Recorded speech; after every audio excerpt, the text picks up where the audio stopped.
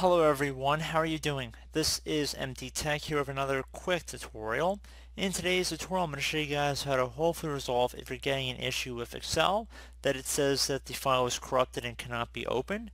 So this could definitely be an annoying issue, and in this tutorial I'm going to show you guys on how to hopefully resolve it without too much of a hassle. So we're going to start by right clicking on the file itself that we're having problems with, and then you want to go and left click on properties. So once you've left click on properties there, you might have a section underneath attributes that says security. This file came from another computer and might be blocked to help protect this computer.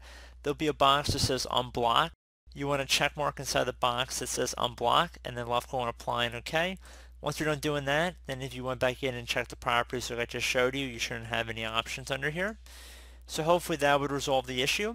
Now if it didn't, you're more than welcome again to open up the start menu. We're going to go underneath Excel. We're going to actually open up the application itself.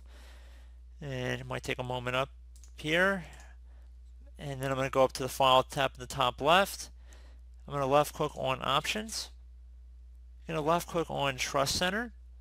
And then I'm going to left click on Trust Center Settings. Now you want to go underneath the area that says Protected View. So left click on that one time. You want to uncheck these options. Now I would suggest re-enabling them once you're done checking the specific file if you know it's a safe file. But just in terms of getting around the specific error message, if you're running into an issue and you really need to access this file, that's all you have to do, hopefully, and just left click on OK.